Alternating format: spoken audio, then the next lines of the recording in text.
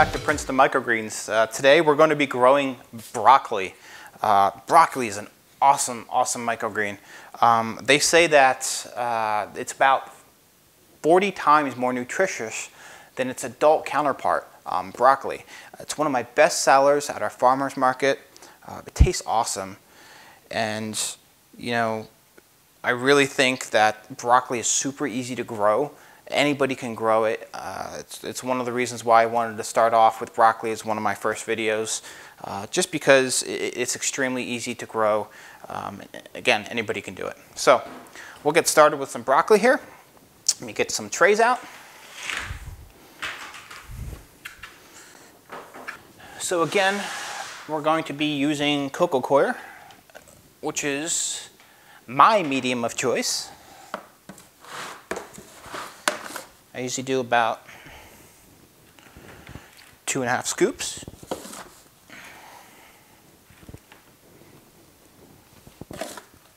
Should be plenty here. Shake it on around. Shake, shake, shake.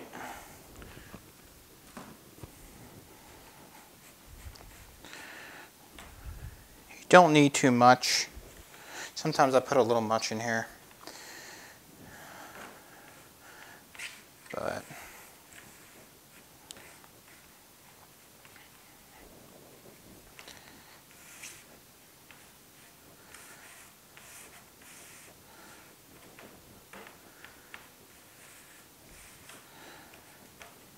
tad bit more in that corner.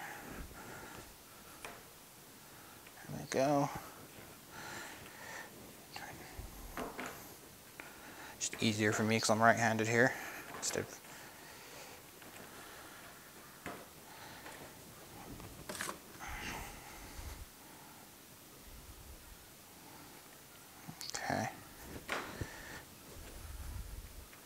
perfect.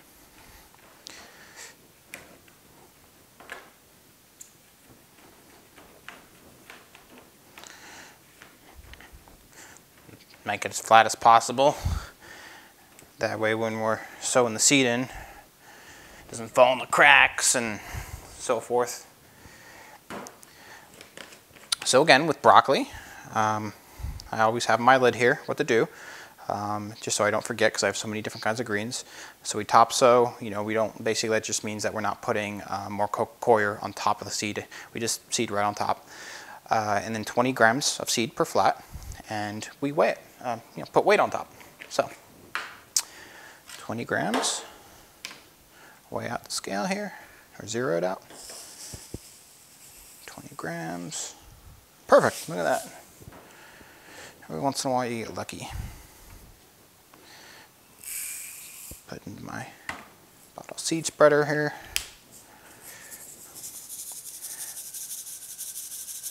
I said in my previous videos, this is just a little spice container.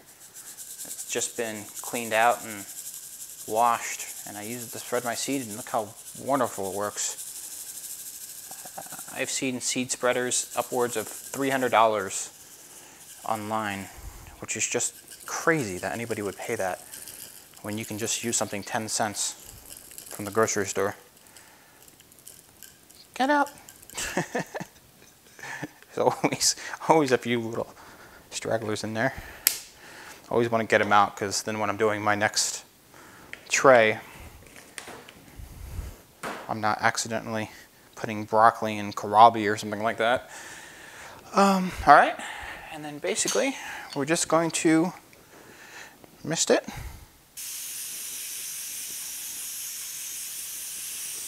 I usually like to give it enough water that when we're in germination, we don't need to give it any more water at all. There should be absolutely plenty of water here for it to get through germination and blackout. No problem at all. So we're going to go ahead and put tray right on top, just like that. Push it down. Get a block. Little pavement block here. Give it some weight. All right, then we're going to take it, And we're just going to put it right up and Blackout. And of course, we can't forget to label it so we know what we're growing.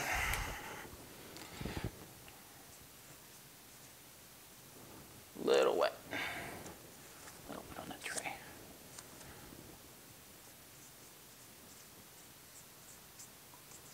There we go. We'll let that sit for a few days, and we'll catch up to you shortly. Welcome back to broccoli day number 4. So we planted on day number 1. Day number 2 and 3, we left it in germination. We haven't touched it. We gave it enough water so that it could last throughout the germination and blackout phase. And today is day number 4. So now we're going to go ahead and we'll go ahead and lift the weight off the top. And as you can see here, this is perfect germination. You couldn't get much better than this, especially with broccoli. So now that we have it, beautiful germination, what we're going to do is we're going to put it in Blackout. So I'm going to grab the Blackout tray. Now if you notice, I'm using a different tray for Blackout. These are great trays from Bootstrap Farmer. The only problem is that this one is green. And because it's green, it's got a little bit, basically 2 things happen. One, the light shines through it just a little bit because it's kind of a lighter color green, so the light will shine through. And 2, it's a little short. So what happens is when it's short, it can't seem to grow up as tall because it pushes down against it. And it just makes it a little, it just doesn't work out really well on the shelf. So it'll push the lid right off. Sometimes they'll fall off and so forth.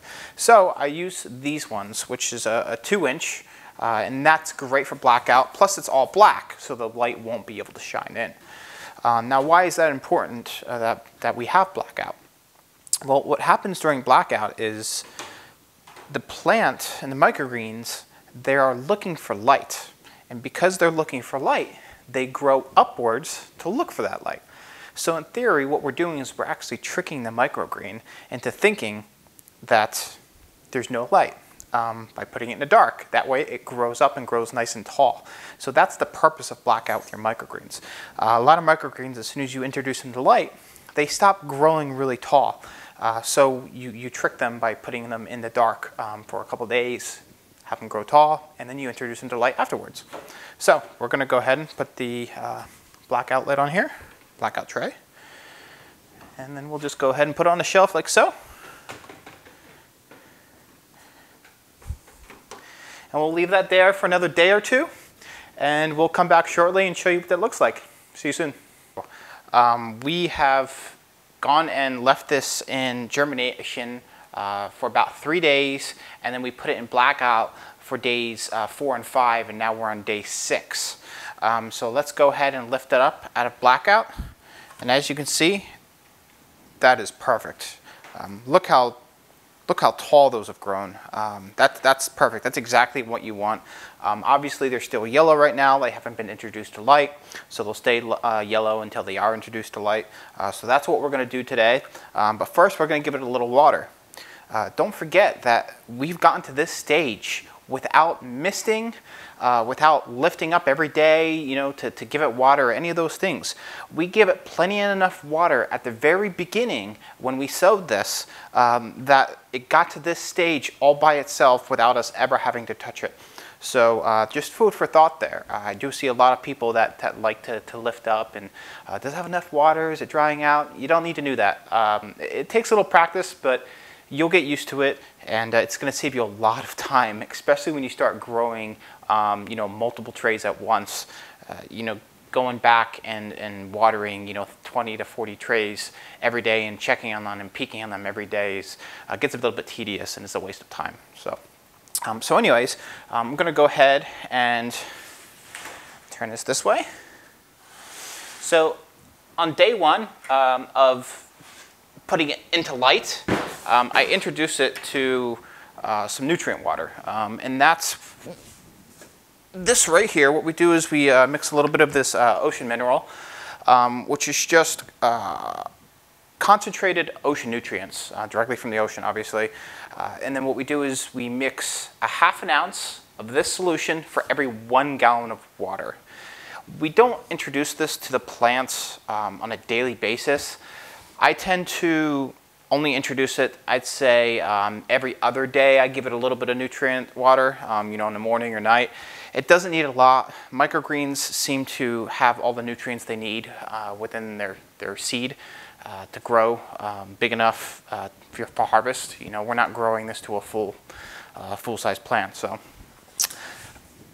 we'll go ahead and water this before we introduce it to light. I usually take a little bit of a measuring cup. Now, some people have this down to an exact science. I personally don't think watering microgreens is an exact science. Basically, what I do is I just take, you know, I'd say the first day I probably go about a cup, and then I basically just water it underneath here. Again, just try to get this so you can see it here. I just right underneath here, about a cup. Like so, and you'll know by just the weight. You'll start to get a really good feel about how your microgreens feel as far as a weight's concerned. When the coir starts getting a little dried out, when you lift it, it's going to be very light. But this is a very good weight right now. Again, that's going to take a little bit of practice over time, but that's technically what I like to do when I put them on the rack and light.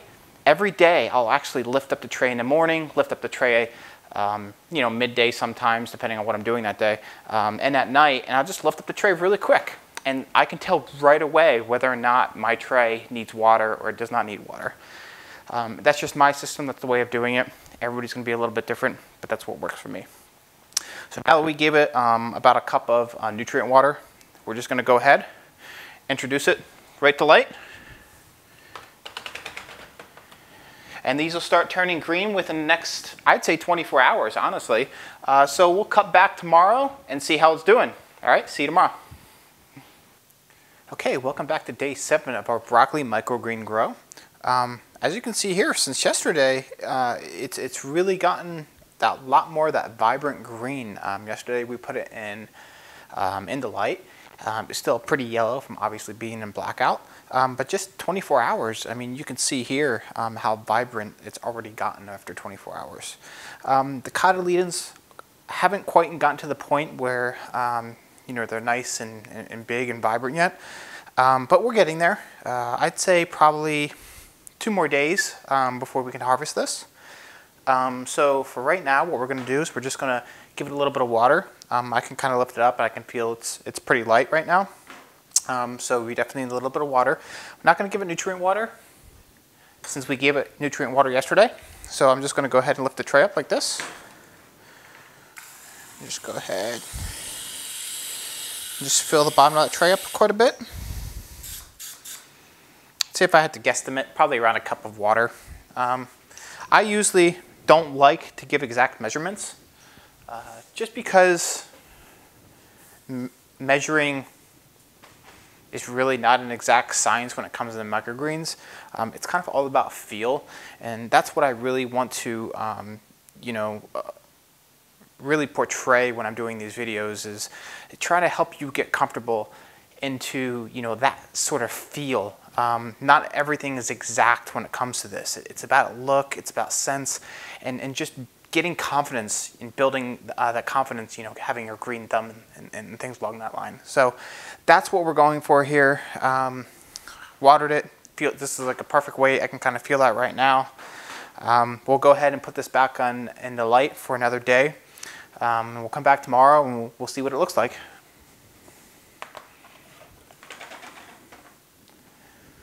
All right, we'll see you soon. Okay, welcome back to day number 8. This is amazing. I can't believe how easy and fast broccoli grows. I use this as one of my main crops at the farmer's market. So I traditionally have about 5 or 6 crops that I grow every farmer's market, and then I'll switch out 2 or 3 kind of like limited edition crops on the side. And that way people know what they're going to always get week to week, but at the same time they come back for this just this special. They never know what I'm going to grow. So it's kind of a surprise, and it gets them to come back and starts a conversation and dialogue and so forth. So, but with this broccoli, we're almost at the point where we could harvest. We could probably harvest this tomorrow, no problem. Tomorrow will be Wednesday. My farmer's market's on Saturday. So I'll push broccoli out a little bit. Now, that would mean that some of your crops might grow faster than the others, such as broccoli might grow a little bit faster than a pak choy or I don't know, spicy salad mix or so forth, but that's okay. I'm not going to stagger I'm not going to start planting on Tuesday and then start planting on Wednesday and then start planting on Thursday, depending on the crop. I'm just going to plant them all at once, all at the same time. And then from there, what I'll do is I'll just, I'll leave them on the shelf for a little bit longer. It's not that big of a deal. So we'll come back to this tomorrow to see what it looks like. But I probably won't harvest this for another 2 days from now, and we'll get the most out of it for sure. Okay, so we'll see you tomorrow. Okay, welcome back to day number 9 of broccoli. This is at a really good length right here. I really like this length. A lot of times I'll harvest at this length. Today is Wednesday and our market is on Saturday, so I'm actually going to hold off to harvest until tomorrow. Should be fine. You'll find a lot of microgreen growers will do this. The crop will be ready, but there's really no point of harvesting 2 to 3 days before a market if you can get to harvest as close to the market as possible to keep your product as fresh as possible. So that's what we're going to do here. I'm just going to give it, I'm going to give it a little bit of water here. Today's the last day of watering, so I'll go ahead and I won't give it too much because we want it to keep somewhat dry and ready for harvest. So maybe 3/4 of a cup the last day here.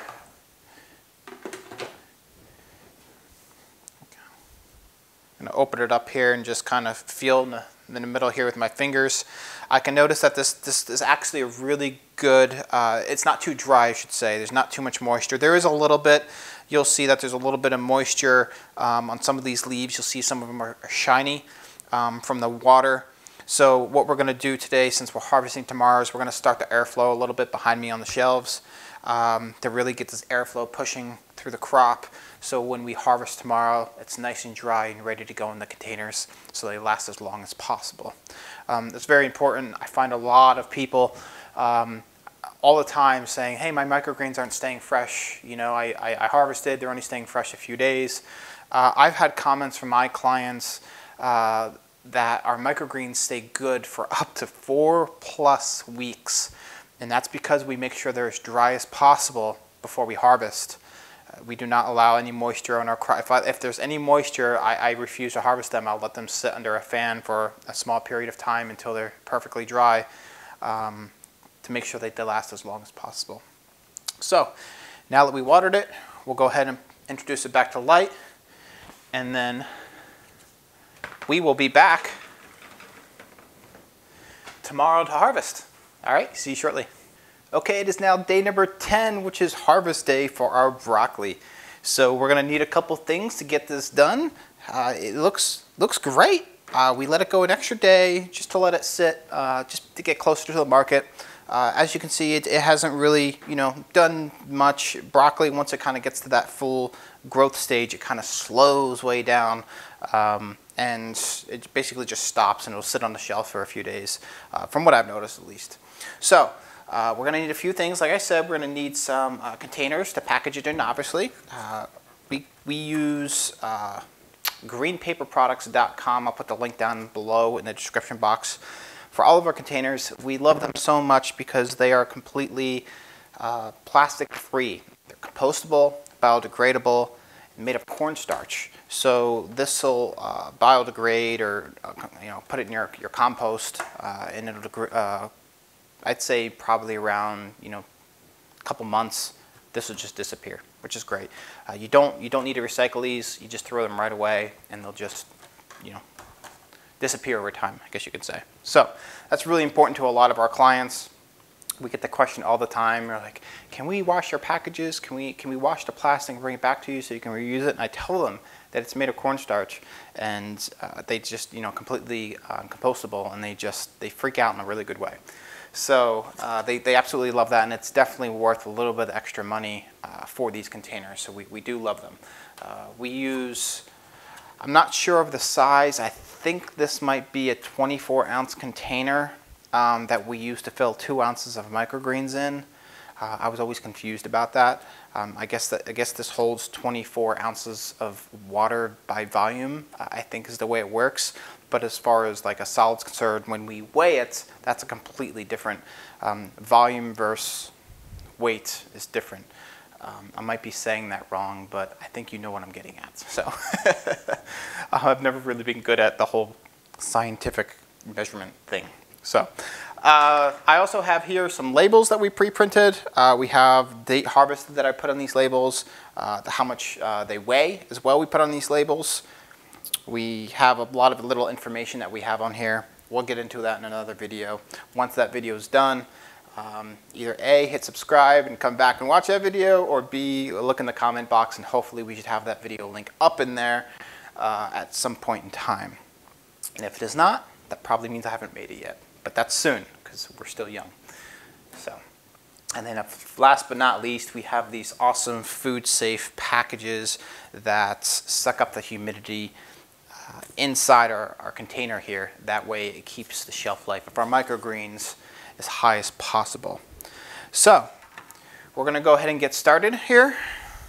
We'll go ahead and zero out the scale. Perfect. Make sure you zero out the scale. Actually, I forgot to put this in. Right? So we want to zero it out with the packages, and beautiful. Okay. And then we just cut like so. I kind of, look, you can see how this lifts right up, which is great. So I can kind of lift this up right here like this and get down. You don't want to get too close to the coir because you'll actually pick up the coir. I just pick it up, I take a look, make sure there's no coir in it. And if there's not, we just lay it right down. These are 2-ounce packages, which is equal to about 56 grams. So I look for about 56 grams on the scale here. You just go like so, pick it up, get real close. That way you don't waste anything.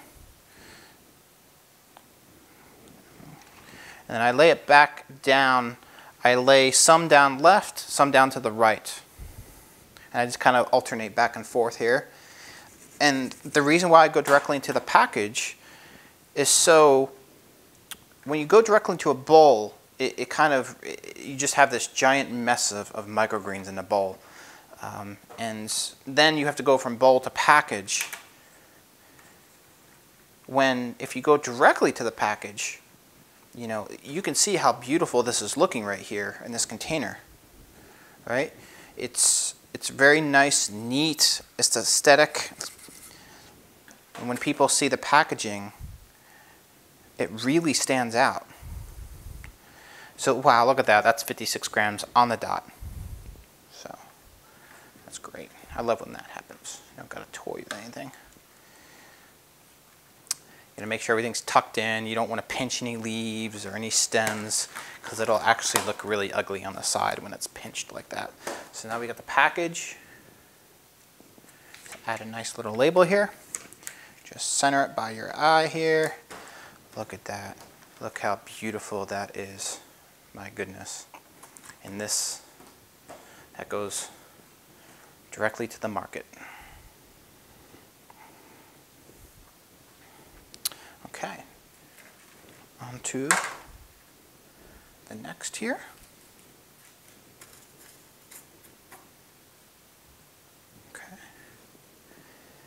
I say broccoli, we should usually be able to get about 4 containers. We got a little coir in there, so we just wipe it off with a knife, nice and easy. Yeah, we should get about 4 2-ounce containers out of this. It's usually what we go for. Sometimes it's a little short, sometimes about 3.5, but no big deal. I actually have some more broccoli that I grew too. So whatever, if we have some extra for a container here, I'm just going to go right to the next tray until we get to the end here, or at least until I get to the end. I'll do that off video, obviously. 51, 52, 53-ish, somewhere around there. I'm just going to take a little bit of this, turn it around. Not too much more. There you go, 56. Beautiful. Just go ahead and tuck it in. Obviously make sure you wash your hands before you do any of this. That's just common sense. Okay. Our label.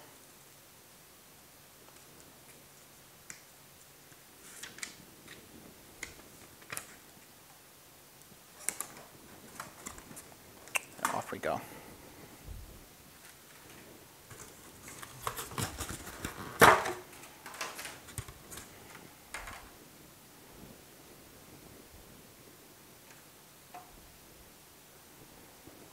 Okay. Add this in here. Perfect. Okay, just making sure.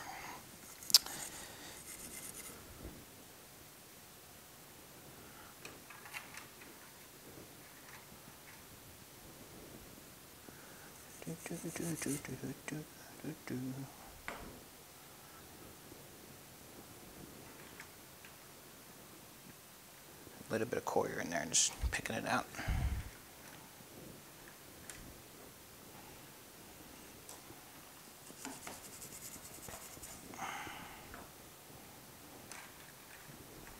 Try to get it as neat as possible. I'm always meticulous when it comes to this stuff. I like my product to be as presentable as possible. I have a lot of pride in presentation. So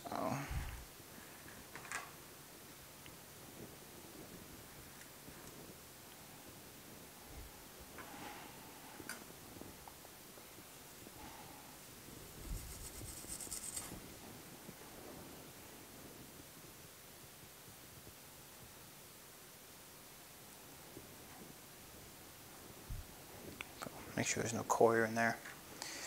Once in a while you get a few stray pieces. 57 grams, we're good. We are absolutely good. Tuck it in. Our label ready.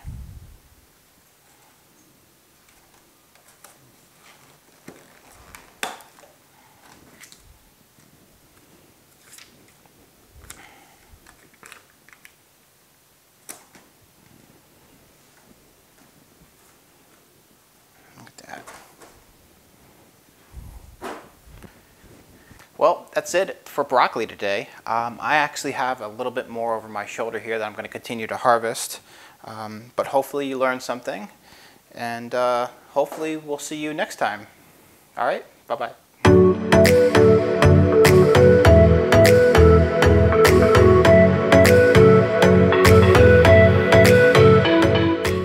Hello everyone, Peter here from Princeton Microgreens. I hope you enjoyed this video. If you did, go ahead and hit that thumbs up button and subscribe. Also, if you have any ideas, suggestions, or questions, feel free to leave them below in the comment box. We'll see you soon. Bye-bye.